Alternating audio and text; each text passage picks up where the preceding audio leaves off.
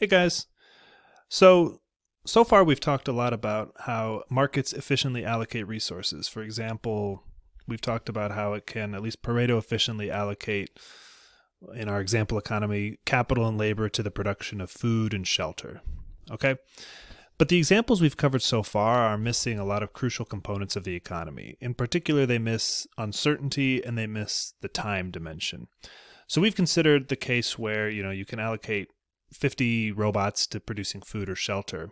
But what if you also have the opportunity to hold some of those robots back, not have them produce food or shelter at all, but instead build more robots? That means you get less food and shelter today, but it's easier to build more in the future. Okay? Or conversely, instead of just having one type of food, suppose you've got the option to grow multiple kinds of food, and they have different characteristics. So some of the seed varieties you've got will grow really strongly if there's a rainy season, but if there's a drought, you're out of luck and the whole crop is lost. On the other hand, you've got sort of a different crop that it's never going to have a really great payoff, but it's also safer and it will be drought resistant.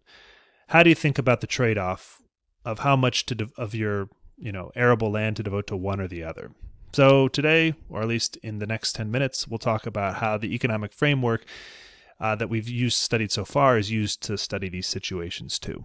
Okay, so let's begin by thinking about how we would approach just a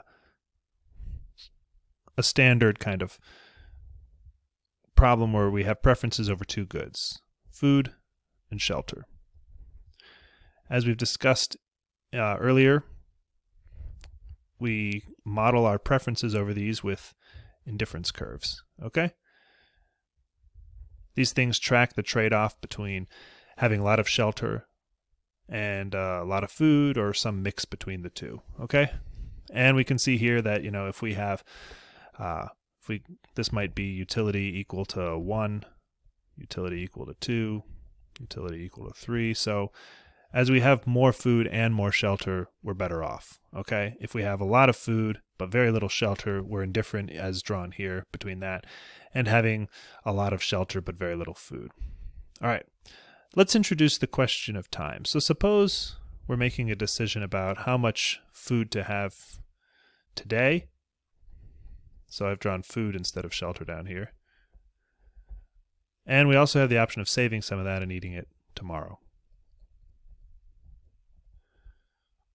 Well, we can think of these as just two more goods that we have preferences over. It's a little lumpy line, but it's supposed to be the same roughly. The idea here is, we can just label this exactly the same. Treat these just like any other good. All right? In this case, this person is happier if they have more food today and tomorrow. But if they have to choose and trade off between having a lot today and a lot tomorrow, well, if they have a lot of food tomorrow but only a little bit today, they're indifferent between that and having a lot of food today but only a little tomorrow. And they're also indifferent between having sort of less of each but no major inequality. Okay, so we just think about it the same way if it's over time. What about if it's over, how do we deal with uncertainty in this? Well, now our two goods are the amount of food we consume in two different states of the world.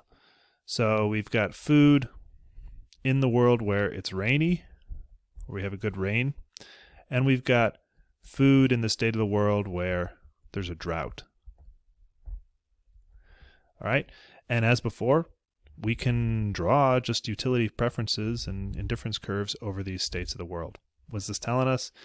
Well, as before, we could say, hey, this guy they would prefer to have more food in either state of the world, but if they've got to take a gamble, well, as I've drawn it here, this person would be indifferent between having a lot of food in the rainy world and a little food if there's a drought, and vice versa, but they would also prefer maybe a safe option. They'd be indifferent between that, where they have less of each, but no major inequality. Okay?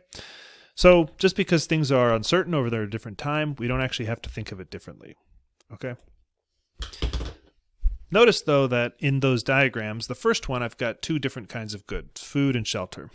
And in the other ones, I also have two different kinds of goods, but it's always in terms of food, but the good is now food tomorrow or food today, or or food in one state of the world where it rains a lot, and food in another state of the world where it doesn't rain a lot.